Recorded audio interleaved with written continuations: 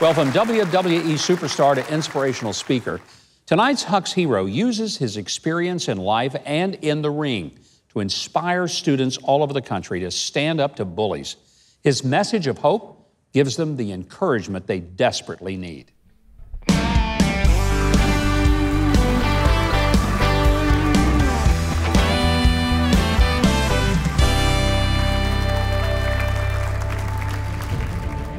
You show me your friends, I will show you your future. See, there was a time in my life I didn't want to be here anymore. And I remember looking up and just saying, Mom, you are my hero. Everything I am, everything I hope to be was because of you. We are defined by our choices. I learned what is truly important. See, we have two lives, the one we're born with and the one we make. And the greatest risk in life is not taking one. You're gonna miss 100% of the shots you don't take. We can no longer back down. We can no longer sit down. We are gonna stand up, step up, and speak up against bullying and abuse. We are gonna be the voice of the voiceless. We are gonna bring hope to students who've been hopeless. Say, I believe! I believe!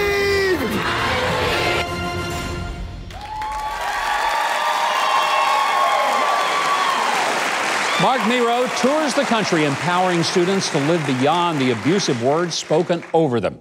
Would you please welcome our Huck's hero, Marc Mero. Marc, thank you for joining us.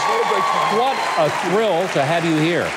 And I tell you what I admire. You were in the ring, your life was all about fighting, and now you're telling students, keep the fights in the ring, but don't go out there and hurt other people. No, it's a different world today, Mike. Where we were kids, you might have been bullied, but at the end of the day, you went home and the bullying stopped. Now you could bully a kid 24/7, but worse than that, I do about 250 events a year. Been to schools all over the country. In fact, I leave for Guatemala on Monday. And what I notice is we're really experiencing a mental health issue in our country that we really have to address. Many schools have a counselor for every 400-500 kids, but we need mental health specialists to deal with many of these problems kids are going through, anxiety and depression.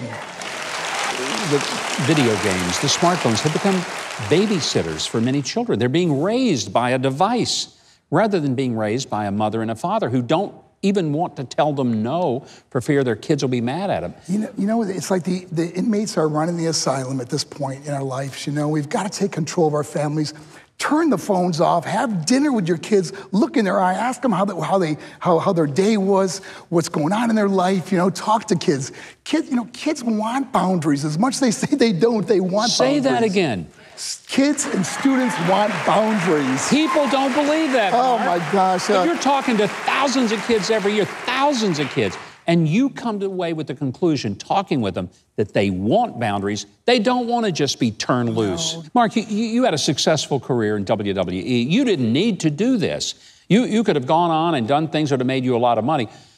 What motivated Marc Mero to say, I'm going to give my life to go out and do 250 events a year with kids? Well, first and foremost, it's my faith in God. And I got to tell you,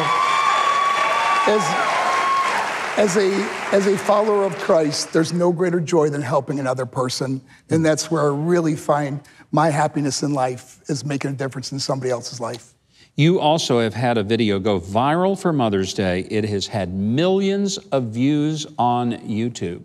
What was the message that struck such a nerve with people? Oh, gosh, my mom was the most amazing person. She always pray for me, And I guess I finally became the man she always knew I would be.